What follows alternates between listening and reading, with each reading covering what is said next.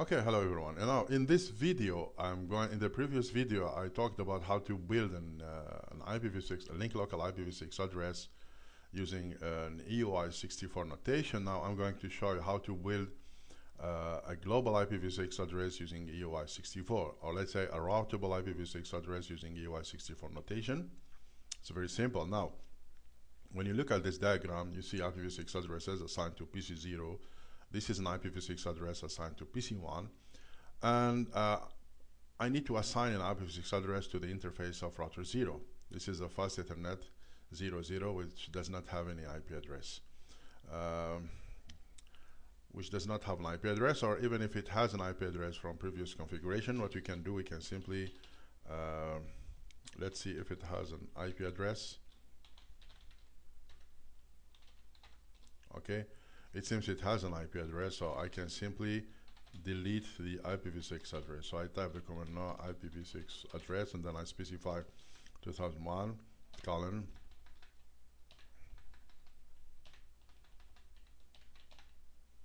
okay, this will be ABCD 64/64.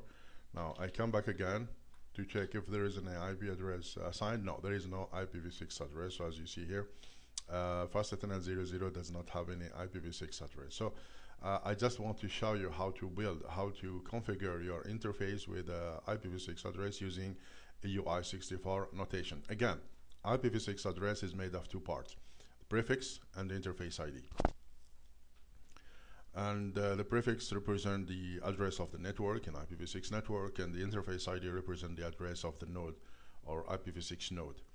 Now, in order to use the EUI-64 notation, make sure that the length of the prefix is equal to 64.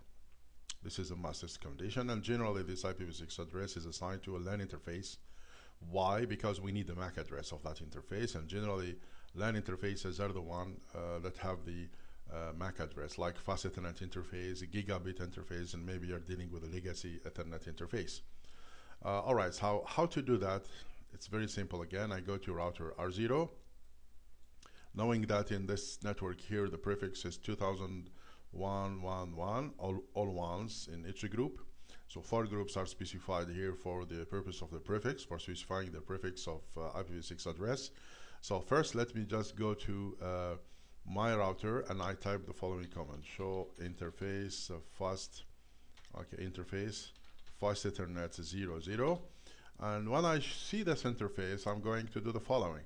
I need to copy the MAC address of the interface. Okay, I will do it here. So what is the MAC address of interface? 000E, right? I do that. 00E0, right? If I'm not wrong.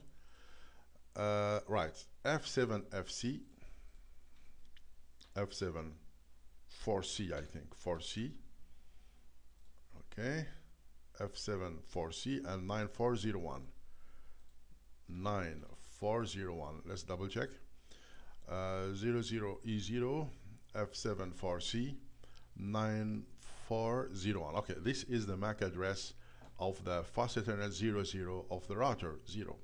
Okay, this is a fast Ethernet 00. Now, in order to build my IPv6 address using the EUI-64 notation, we have to do the following. First, go to the MAC address of that interface, split it into exactly two parts. Should be the same. Okay, it should be exactly in the middle. Right. Now, once split, you have to insert the following value in the middle: FE. This value is split. Now we have to reconstitute the group, where each group is made of 2 bytes. So I bring FF to F7. So now I have a new group, F7FF, and then I separate this group from the remaining by putting a colon.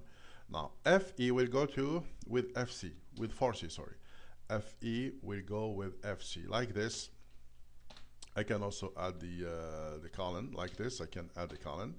All right, just make sure that you add the colon, because we might forget and leave the dots here.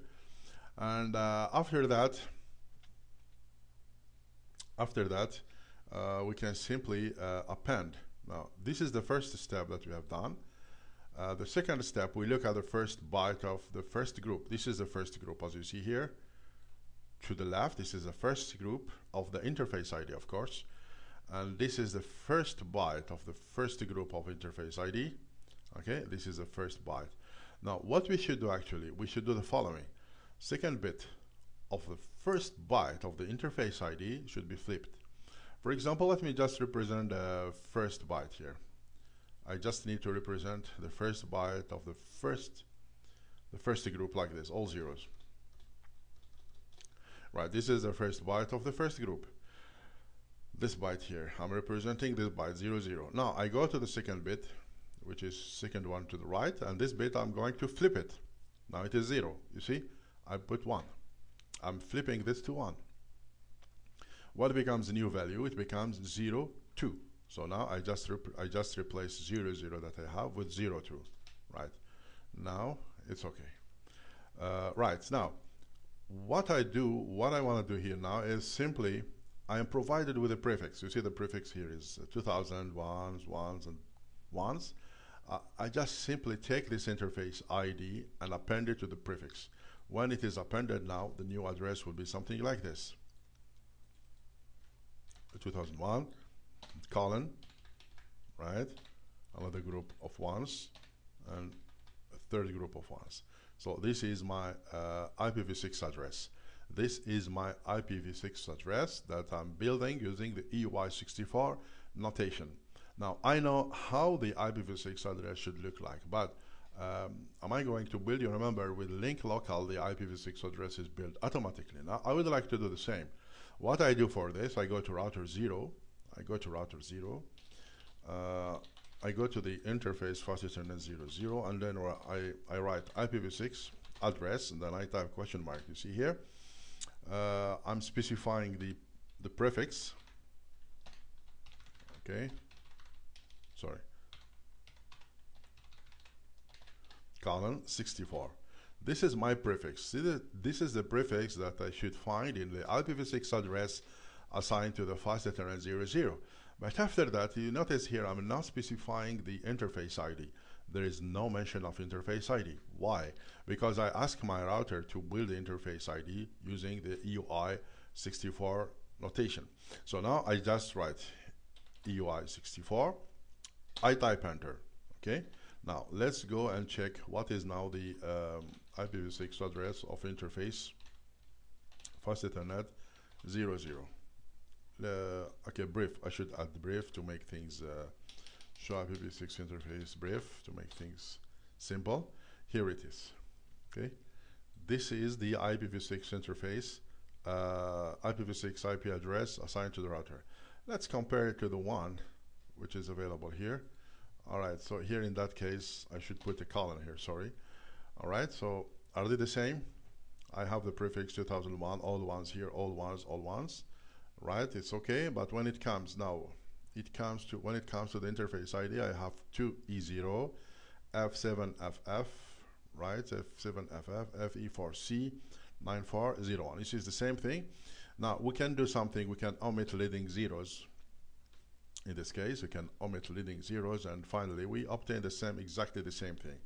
So you see that the router is able to configure itself with the IPv6 address using EUI-64 notation, but first make sure you provide the interface with a prefix, with IPv6 prefix, and then the router will be in charge of building the interface ID using its MAC address to be appended later on to the prefix and generate to generate the IPv6 address. Now, this will be done automatically by the router, but for the sake of verification and testing and checking also, we can write down the expected IPv6 address to be implemented using the EUI-64 notation and compare. Of course, at the end, they should be the same as we have done here.